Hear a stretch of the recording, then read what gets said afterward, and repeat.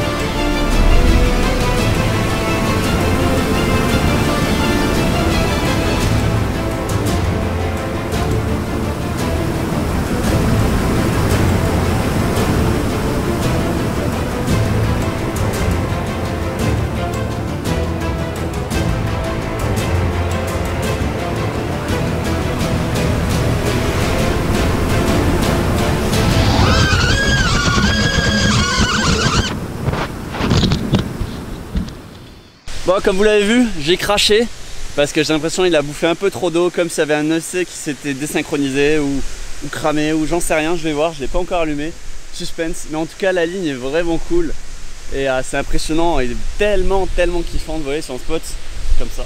Ah, par contre c'est humide, hein. Très humide. Bon bah on va voir hein, s'il n'y a rien de cramé.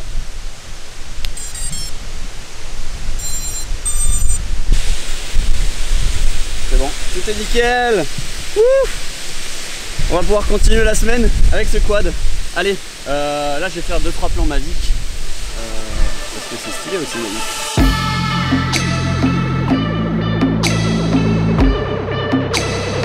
Il est où Eneour? Caché. Eneour, t'as fait une blague non sur ma voiture? Ouais. J'ai fait quoi comme blague sur sa caisse? Tu veux que je le montre aux gens? Ah ouais, carrément. Allez. Putain, en plus il est fier quoi. Ah bah un peu ouais. Ah, quel beau gosse, The Rock on l'appelle.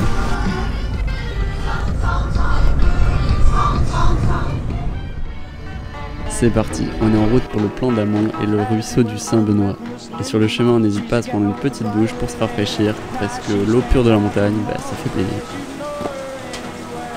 Cet après-midi on s'attaque à une petite rando, histoire de nous dégourdir les jambes. Et sur le chemin on n'hésite pas à prendre une petite douche avec l'eau pure de la montagne.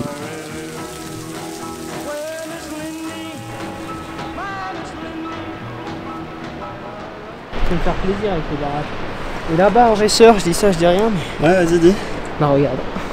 Ah ouais c'est stylé hein. Oh, oui, j'ai vraiment bien envie de me baigner hein. Donc ce que vous voyez juste en bas, c'est le lac d'Amont. Et en dessous, c'est le lac d'Aval. C'est ça? Ouais c'est ça. Ouais je dis pas que des conneries.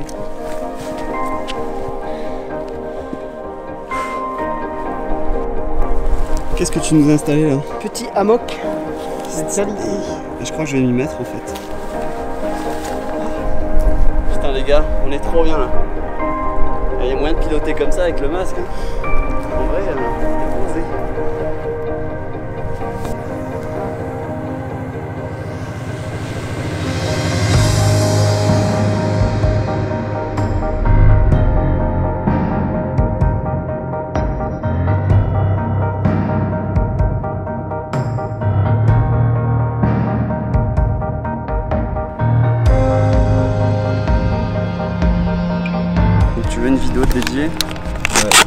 sa main. Posage de la bouteille, quoi. Exactement. C'est vrai qu'il y a de l'expérience à avoir. Bien serré, bam, faut du gaffe partout. Ça tourne devant, ça tourne derrière. Il faut quand même dire que cette bouteille, elle date de quand? Elle date du Tour de France. C'est toujours la même. Voilà, c'est une bouteille porte-bonheur. Concours pour la faire gagner. Ah, et franchement, il y a peut-être un truc là. Dites-moi le en commentaire. On a un quad de qualité qui flotte amphibie. Bon, il marche plus quand il est dans l'eau.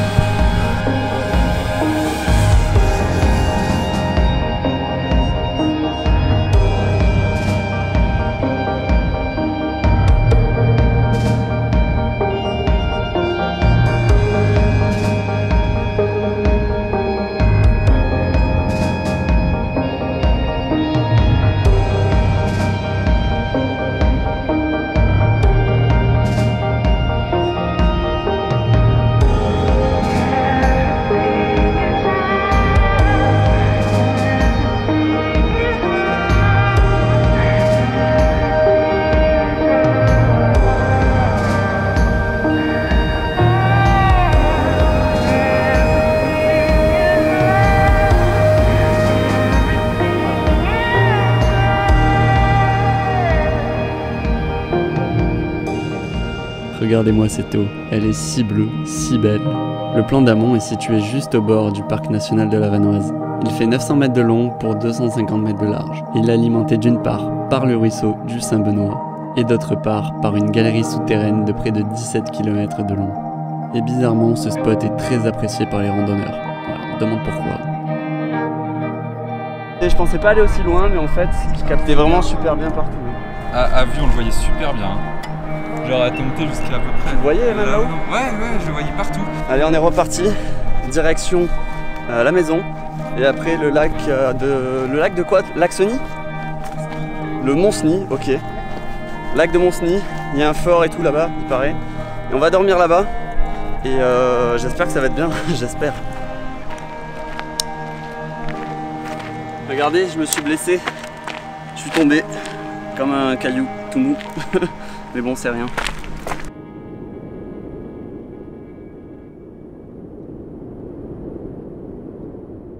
Bon, après avoir mangé un bon repas à base de cordon bleu, nous voilà sur un spot, comme d'habitude, trop stylé. Et en racer, je suis allé là-bas, vraiment pas mal loin, avec une lumière de fou furieux.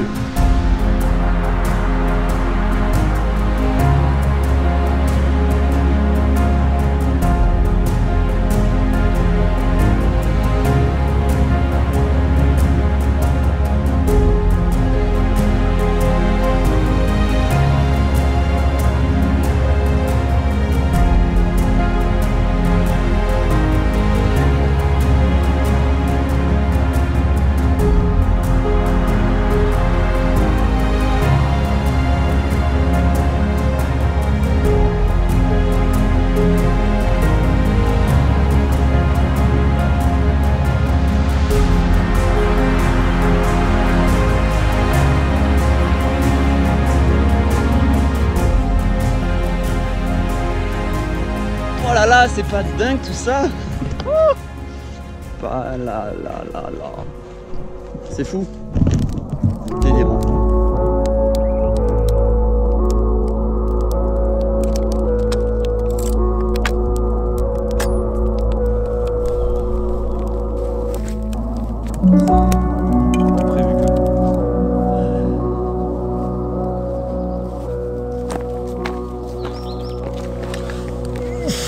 Oh, ça pique hein. À 5h30 du matin, se lever, sachant qu'on s'est couché quand même à minuit 30 et que je dormais un peu bancal au fond de la tente.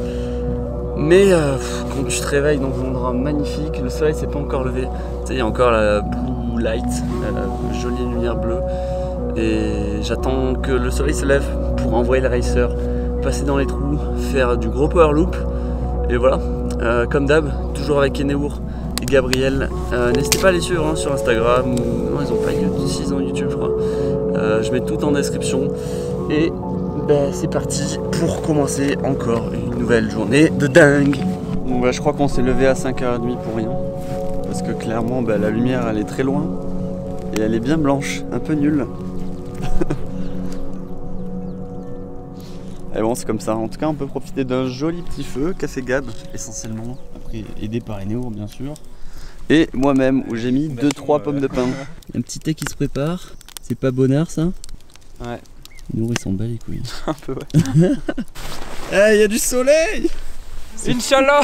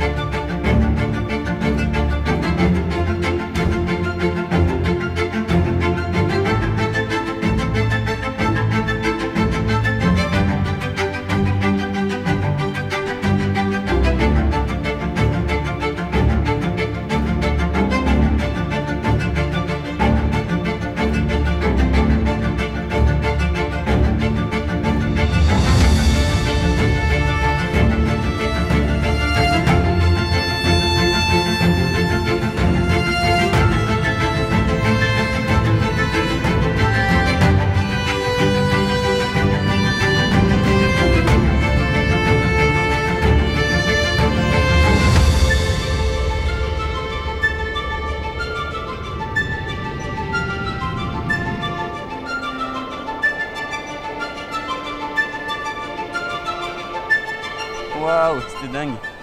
C'était juste trop bien. Mine de rien, on n'a pas beaucoup dormi. Mais finalement, j'étais trop en forme pour voler. Trop excité de pouvoir voler, dériver et tout, faire le tour, passer dans les petits gaps.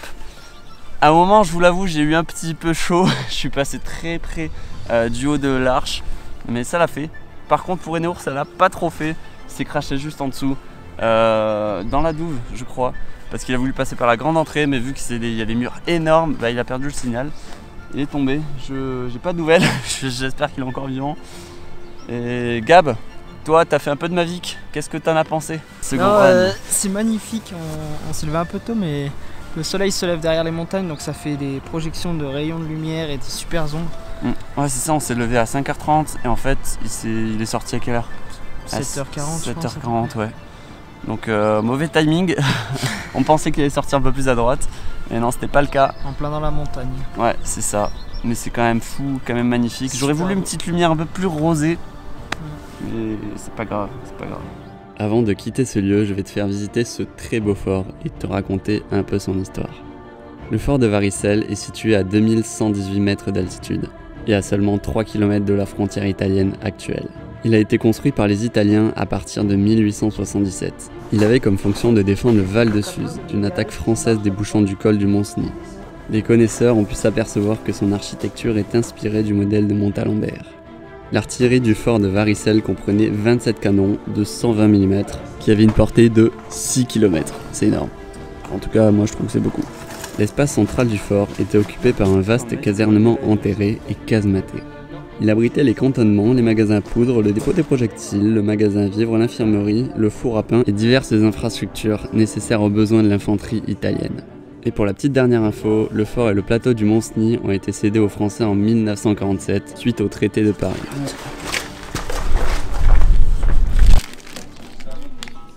Bon, qu'est-ce qu'on est en train de faire là du coup les gars?